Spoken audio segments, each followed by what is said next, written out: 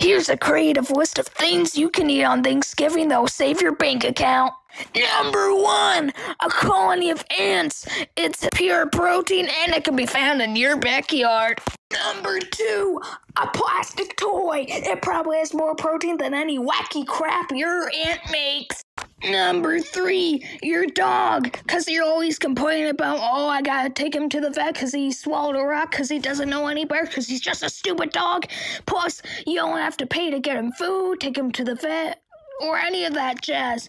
And he's delicious! Number 4, a scroll. Isaiah the prophet ate one and it kind of tasted like honey. Sure, it tastes kind of sour when it hits your stomach, but hey, you could eat it.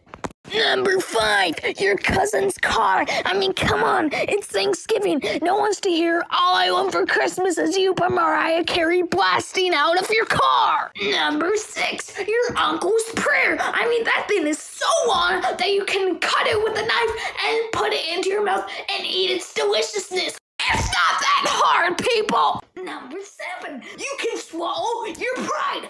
Come on, you really think that your mashed potatoes are any better than little Tommy's over there, you son of a... If you don't eat any of the things on this list, you're racist, you're canceled, you're hate speech,